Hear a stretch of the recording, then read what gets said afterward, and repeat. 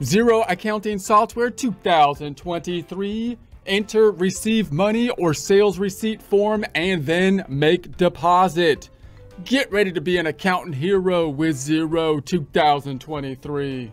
Support accounting instruction by clicking the link below, giving you a free month membership to all of the content on our website, broken out by category, further broken out by course. Each course then organized in a logical, reasonable fashion, making it much more easy to find what you need than can be done on a YouTube page. We also include added resources such as Excel practice problems, PDF files, and more, like QuickBooks backup files when applicable. So once again, click the link below for a free month membership to our website and all the content on it.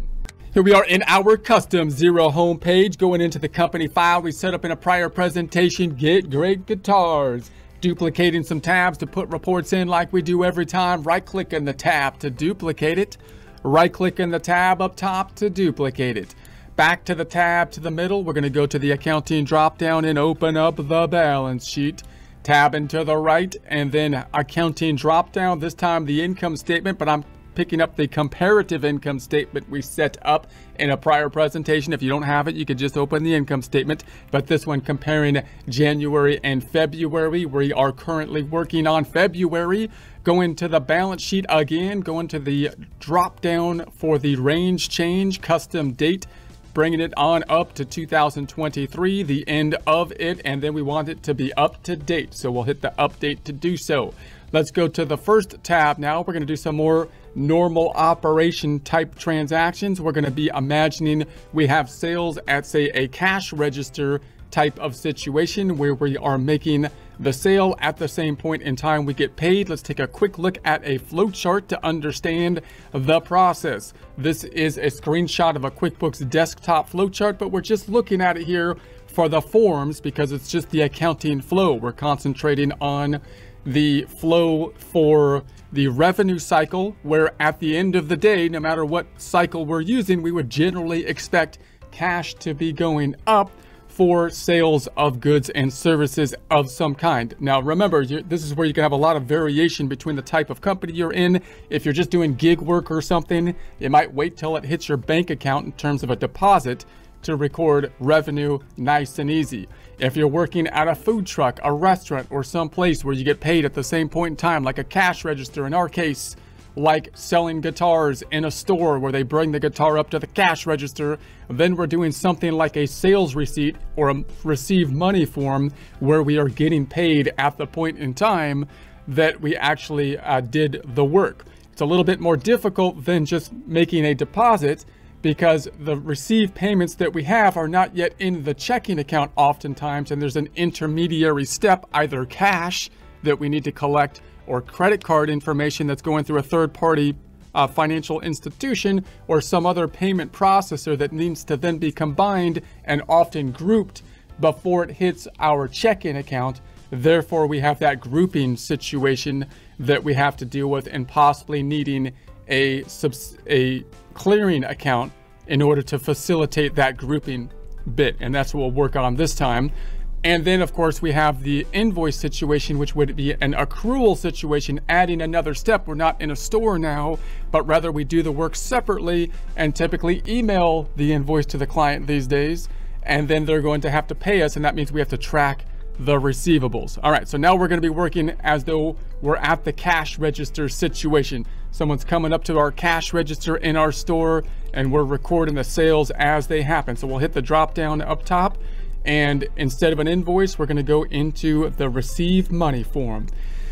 Receive money form for the sale that's happening. Now we could put this directly into the checking account, but a lot of times if we're at like a cash register situation, we might want to use a clearing account of some kind. So we set up a separate checking type of account, which is a clearing account, because that will allow us to group our deposits. Imagining we have the cash, for example, that we're grouping together and then depositing it in one lump sum at the end of the day. Important for us to make the deposit on our end match what's going to happen when we physically have the deposit made into the bank, either by us with cash or by the financial institution or intermediary, credit card company, PayPal, or whatever, that's putting it into the bank so that we can reconcile, which is a critical internal control every company needs to do. So we're going to say cash clearing account. That's what we're putting it into here. And we're going to say it's from. Now note that if you're at a cash register, sometimes you want to collect all the information you can from the client, and that's great. But if you're selling like sandwiches at a food truck or something, their customers aren't going to give you their information. They just want their sandwich, thank you very much, most likely. So you might just have one generic customer saying this is my food truck sales or whatever. So just that will be dependent upon the type of industry that you are in. But I'm going to make a new customer here, Garcia. And I just want to note that that's something that a lot of people don't really comprehend, like the differences in how much data you're going to be collecting from a customer depending on the industry you're in, because some industries, obviously, it is very important because you'll have a small amount of customers that are high quality customers and you're selling more higher income type stuff, in which case you want to have a very good relationship with your customers. In other cases, it's not that way because you might only have one-off sales with your customers. If you sell something online and their online e-Shopify store, once they buy your product, they're not going to probably need the product again. You want to try to get a good review and everything, but it's not exactly the same kind of relationship, of course, depending on the industry that you're in. All right, in any case, we're going to say tab. We're going to say that this is going to be February 20th. February 20th, okay. And then what are they going to buy? What do you want, Garcia Guitars? Apparently they brought up the EPSP. Hold on, I got it. EPSP, an Epiphone Standard Pro, and they want 2 of those. All right. And luckily we had the color and whatnot that they like in the shop and everything, so they were cool with that. And then we have an ELP, and they want 2 of those. So there we have it, and those are both subject to tax. Notice the data input should be nice and easy because we've already put the items into the system. Scrolling down, sales tax being calculated automatically on these items as has been set up to do. So what's this going to do? It's similar to an invoice, but now we're getting paid at this point in time. So instead of accounts receivable going up for the 2,310, we're going to have the some kind of cash account go up, but we're not going to put it directly into the checking account because you'll remember we put it into the cash clearing account because we're imagining that whatever the payment processor is, whether it be a credit card or whether it be cash, we're going to have to somehow make sure the grouping comes out of the clearing account and goes into the checking account in a proper format. So that's that middle step that we're going to take. The other side is going to go to revenue driven by these items, but only for the totals of the 1,200 and the 1,000, not including the sales tax of 110. The sales tax is going to be a payable account that's going to show up on the liability side for 110, and we're going to have a decrease in the inventory for amounts not shown here, not the 1,200 or the 1,000, but rather by amounts known to the system because of the items that we set up,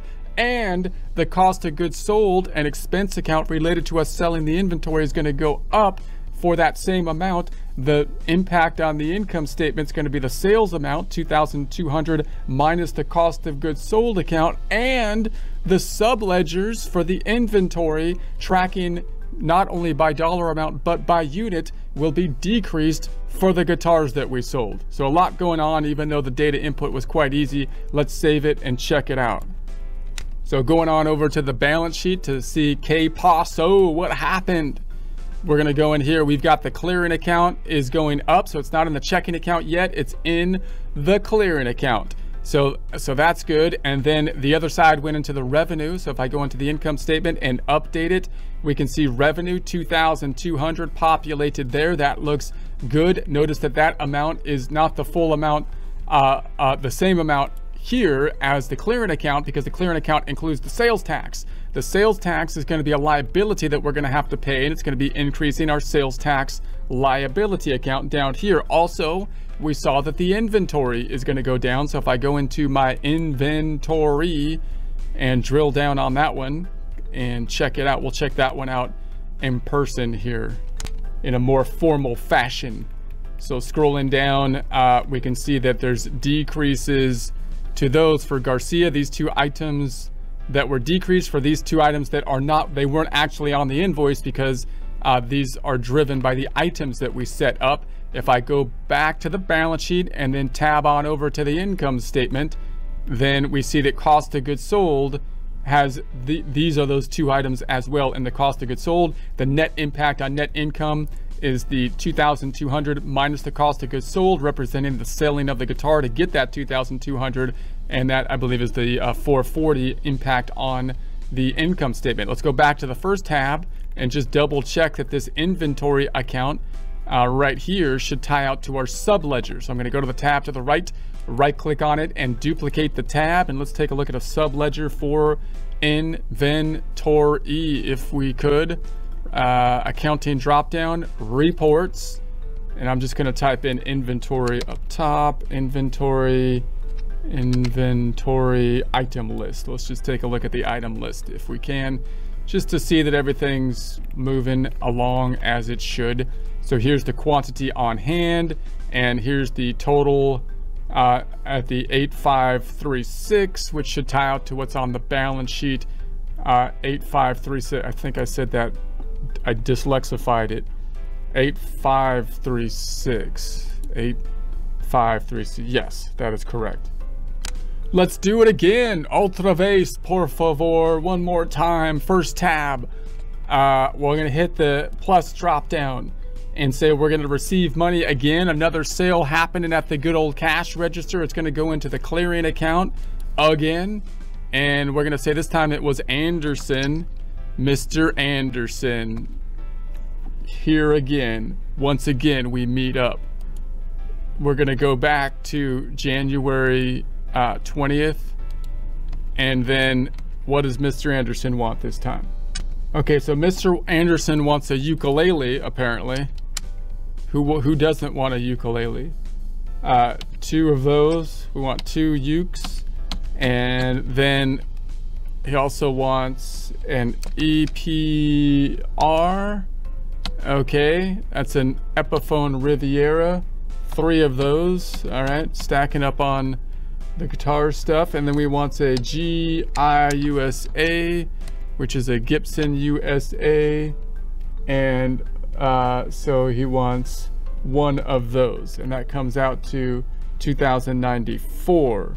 All right, so what's that going to do? This is going to be increasing the clearing account by the for the clearing account for the total of the 2,198.70. The other side is going to go to revenue for these 3 items: 64,1650, 380, not including the sales tax of 104.70. That sales tax 104.70 is going to go to a liability account for the sales tax payable. We'll also have a decrease from the inventory, not for these amounts, but driven by the items. So it's what we put in for the items, the cost of goods sold. The expense account related to us selling the inventory is going to be going up for that same amount. Net impact on net income, the sales of 2,094 minus the cost of goods sold, and inventory subledger also going down, not just in dollar amount, but in units that are sold, because we're using a perpetual inventory system. Let's save it and check it out. Back to the balance sheet to check it out, update. And so we have the clearing account now has 2 items in it. Now, if these 2 items were sold on the same day, then we're probably going to have them deposited together, right? And that's going to be the idea. So you can see the clearing account goes up and then it goes down and so on. And we have this last one that went in there. Hold on a sec. I think I put it in there for January 20th. I should have put it in there for February. So let's go back. I'm going to drill back down in there and change the date. What were you thinking? We're in February. These are things that happen in the practice problem. Let's go, because we're not working real time. Edit the transaction, just fix it. We don't need any excuses, okay? Just fix it, okay? Here we go, it's gonna be February 20th, 2023. Let's update it. And then back to our balance sheet, accounting drop down, balance sheet, and then now we'll go back in here and it's thinking. Let's hit the drop down, custom date 2023, and update it. Okay, so now if I go into the cash clearing account, we can see it going up and down and zeroing out, and then we should have these two transactions towards the bottom now. So now we have these two here. Okay, that looks more what I would expect. I expect it to be correct. Is that too much to ask? I'm gonna go tap to the right, and then we're gonna update it. And we're gonna say the sales side of things has increased as well. So if we go into that, sales are happening. That's good, that's healthy business stuff, Mr. Anderson. So they're going into there at the sales amount. And then back to the first tab, we're gonna have the difference between what went into the checking account and the sales items, or the sales tax liability that we're gonna have to pay to whoever's shaking us down for protection money, which is usually the government. So some kind of government entity. It's for our own good though. It's for our own good. So in any case, then we're gonna go into the inventory here, and it should be going down, not by an amount on the statement, but by these amounts driven by the items. So here's Anderson right there.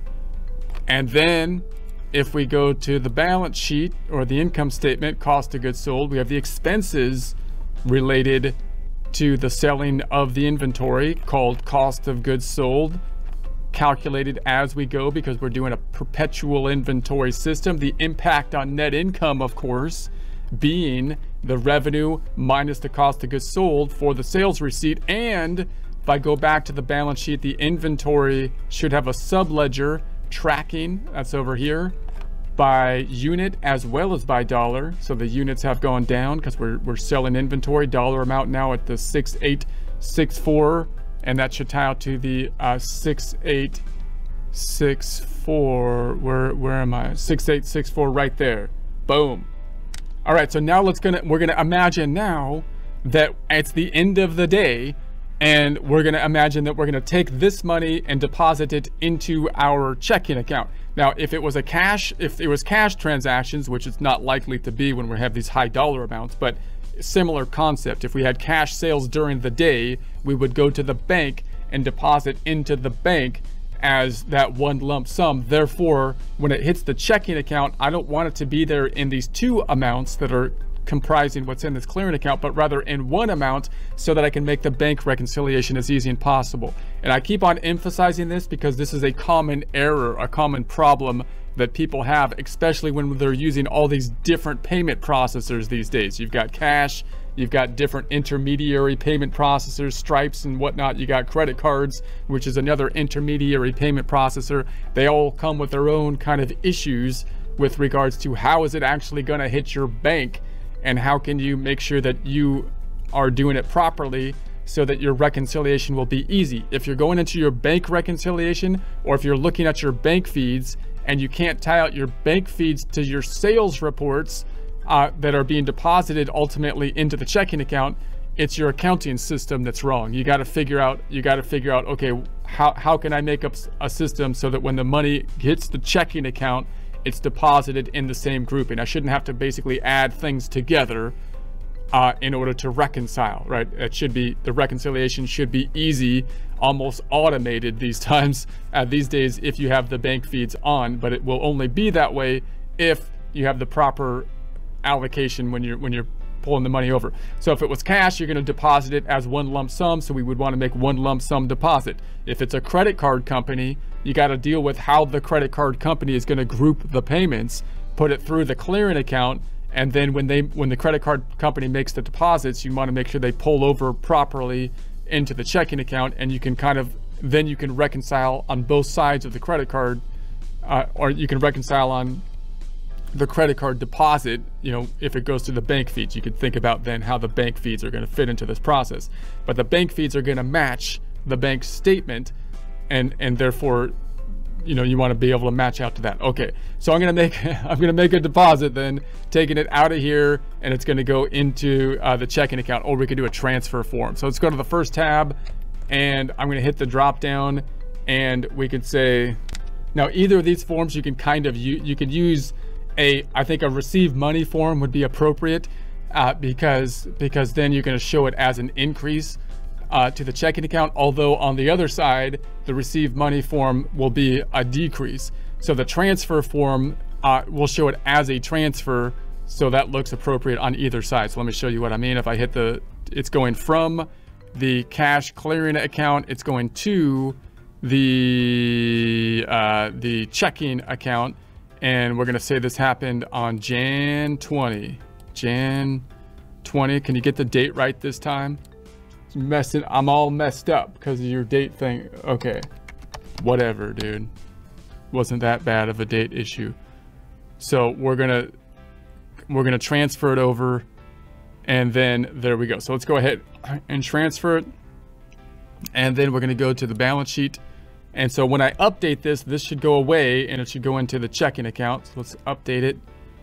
And so now it's in the checking account. So if I go into the checking, the trusty checking to check it out, then I'm going to scroll down and say that we've got the money shows up in here as hopefully a transfer. Don't day. Like I did it again with the I did it again. I messed up the date again. All right, it's up here on January 20th. So I'm going to go in here again. Sorry about that. It's in February. I can't wrap my mind around the fact. So this one, I'm just going to remove and redo it. So I'm going to say remove and redo. I did this on purpose just so you can see what you have to do if it was a transfer. You've got to remove and redo it. So I'm going to hit the drop down and Ultraverse one more time. It's going to go from the cash clearing account to the checking account. It's going to be on not January, but February. That's not February 20th. For crying out loud. For crying out loud. 4508.7. For sobbing softly's sake. We're going to say, then let's try it again. Let's go to the accounting drop down and balance sheet and see if we got it right this time or if I messed anything up further. Cross your fingers, people. Cross your fingers. If it's not right, it's your fault because you didn't cross your fingers. We're going to go into the checking account. Check it out. And scrolling down, it should be properly populated here as a transfer. Now note that the fact that it's in here as a transfer allows us to sort. So if I was going to sort items by transaction, the increase is now a transfer. So I have to make sure that I don't just sort by the money in forms, I sort by transfers as well. When I'm looking at the increases, if I was to go up top, for example, and filter and my reports and try to look at just the increases, then you want to make sure you pick up the transfers. Now, the other thing that you could do is say, well, I want all my increases to basically be deposits. So you could use maybe a deposit form or a money in form that would be an increase here, but then it would look a little bit funny on the clearing account because the clearing account would have everything as a receive money form, both increases and decreases. So that might not be a problem because it's just a clearing account as long as it clears out to zero. But that's why a transfer form is a little bit more proper of a form when you're transferring between two like checking accounts. So just to reiterate that a little bit more, like if you had two checking accounts here, you can imagine that you could use a deposit form. You could use a receive money form or a deposit form, either one, two names for the same thing. You could use an expense type form or a spend money form, same things. Or number three, you could use the transfer form.